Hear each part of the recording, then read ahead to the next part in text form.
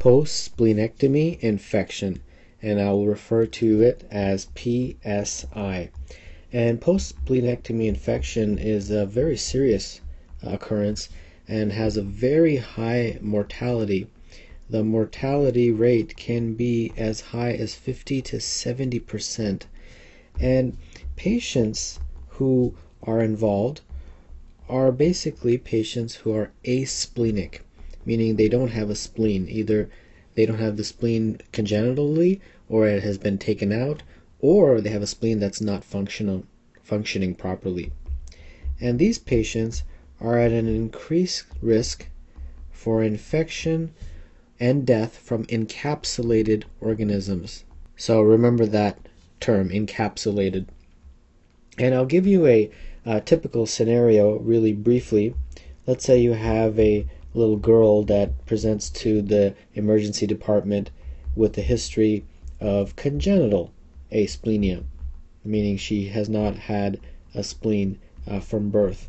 And she presents to the emergency department with symptoms like fever and respiratory distress, and then she also develops signs of septicemia, which is a very serious infection of the blood. And initial lab tests are done and shows that her WBC count is very high, and then blood cultures are done, and those blood cultures are positive for an organism known as Streptococcus pneumoniae. And this is a typical scenario because Streptococcus pneumoniae is one of the encapsulated organisms. So let's talk a little bit about pathophysiology. What exactly is happening here and why is it happening?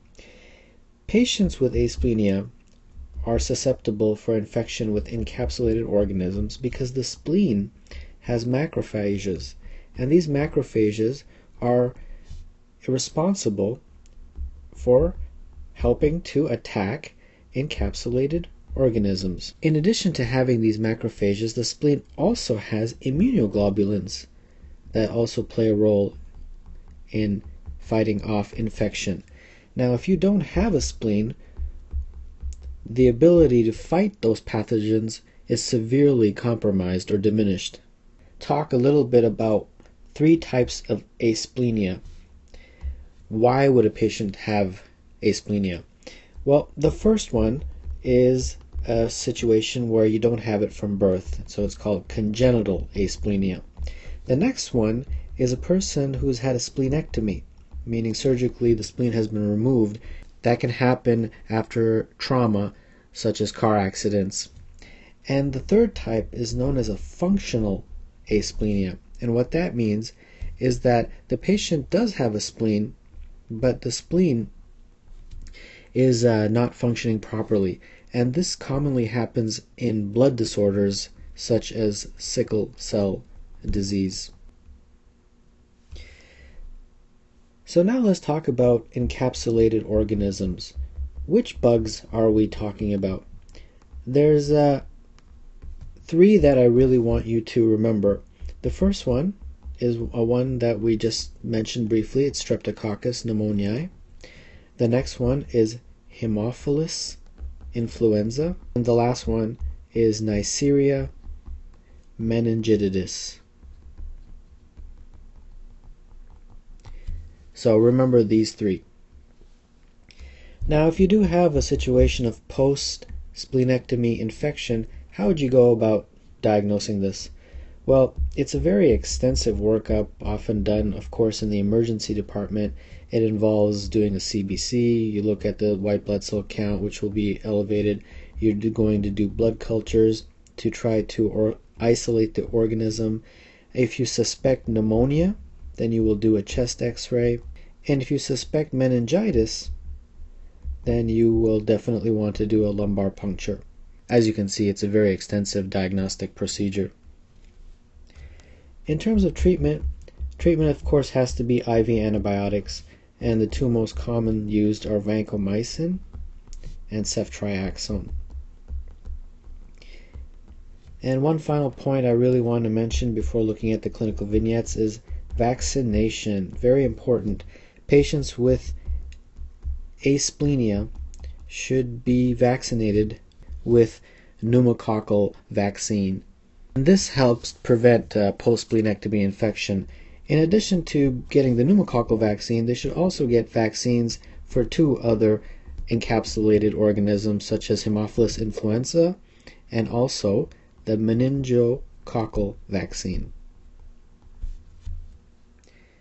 So now let's take a look at a couple vignettes. Which of the following organisms is associated with increased mortality after splenectomy? So basically they're saying if someone is going to get an infection, which infection would they get after having a splenectomy? And we're of course talking about encapsulated bugs, and of the choices listed, the only one is pneumococcus. Next question. 33-year-old man is in the hospital recovering from a motor vehicle accident from which he sustained a liver laceration, right pneumothorax, and a splenic laceration. He is 2-week status post an exploratory laparotomy with splenectomy. His post-op course has been unremarkable, and he is now preparing to return home. He describes feeling well. His only current medication is a daily multivitamin. Temperature is 37, blood pressure is 124/78, pulse is 78, and respiration are 21. Cardiac rhythm is regular and lungs are clear to auscultation bilaterally. Prior to discharge, the patient should receive a vaccination against. Well, the key thing is that he's had a splenectomy. He should be vaccinated against pneumococcus and also Haemophilus influenza and also the meningococcal vaccine. And of those 3, the one that's listed is D, Streptococcus pneumoniae.